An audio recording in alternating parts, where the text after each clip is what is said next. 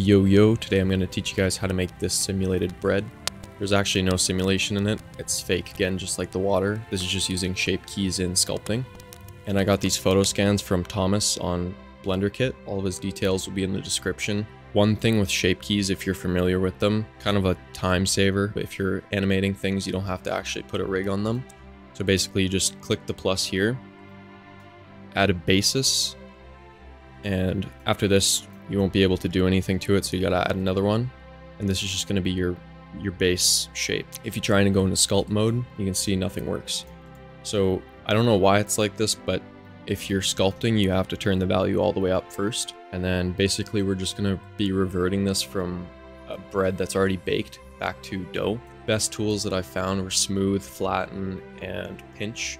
Just flatten out the whole thing. You'll see on the photo scan, some of them have more details. They kind of look like noise where there's more details. Like for this one, all these extruded points are going to have more of those. So you can see for this one, it was split down the middle, and that's where most of these points are. So I know to add some sort of crease down there. So I'm just going to keep sculpting it down to make it a bit smaller. You want to go around like half the size almost. Just make sure it's round. Now you can see when I turn up the value on the shape key, it'll grow. Kind of spreads out when an actual bread is baking. This would split down the middle. So I found a cheat that you can use is just to use the pinch and just pinch it down the center, and that'll kind of make it look like it's separating once it's already baked.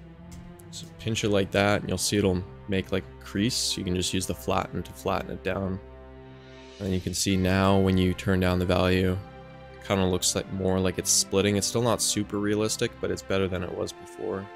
It's not splitting at these cubes, it's more of just growing out of them. So I want them to look like it's kind of splitting just like this one. So again, I'm just gonna draw over all these lines as best as I can. Okay, so you can see here there's a little bit of lines that I added.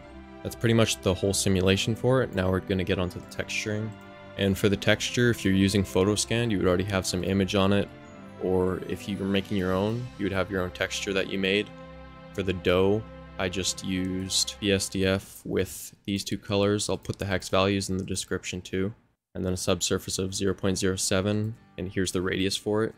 Just play around with the radius with your lighting. It might be a little bit different. Mine turned out to be green and blue, so I had to play around with these settings a bit.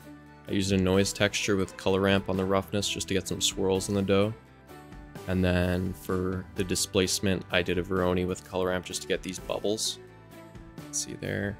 Not super realistic, but it adds a little bit of realism from a distance. Pop open a mix shader and plug it into both textures and then the surface. So now you can change between two different materials. And I'm just going to go to the first frame and change the value all the way to 1, because this is what we sculpted, so we changed it back to this dough-like object. And it's on 0 for the material, so it looks like dough now. I'm just going to keyframe the mix shader, and I'm going to keyframe the shape key, and I'll go to like frame 40 or something and just turn both these to the complete opposite. So I'll turn on the texture and turn off the shape key and just keyframe both of those, and now when you play it, it should look like it's simulated. You can always play around with these settings and add more detail. You can even add more textures in between, so it's not as much as just a fade. And you could also add more shape keys in between this, so it looks like this is splitting more than just growing. So that's pretty much the simulation. It's really easy to make. If you guys have any questions, just put them in the comments, and I'll see you guys later.